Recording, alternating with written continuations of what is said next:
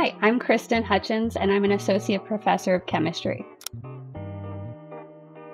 So there was a pinpoint moment where I knew that I actually wanted to become a professor instead of going to industry, where I was not really sure on that path when I started graduate school.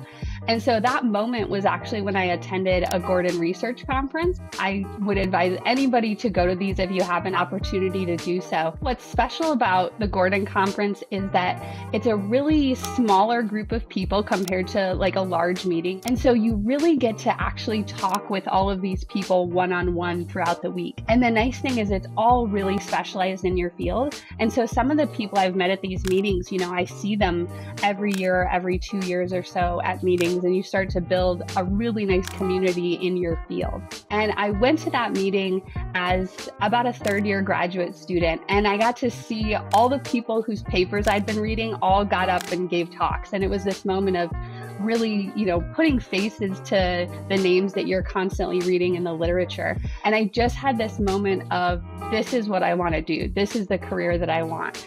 I think that was quickly followed with a slight panic of, faculty positions are really challenging to get, right? That's not an easy path or a guarantee. But then I kind of just told myself okay, well, here are the steps you need to take to do that. And this is what you're going to do. Still to this day, my favorite meetings ever. And now as a faculty, I get to go back. And that's been I got to speak at my first one this past year. And that was a complete full circle kind of thing, because it can be rare to have those pinpoint moments, but that was one that definitely changed my mind.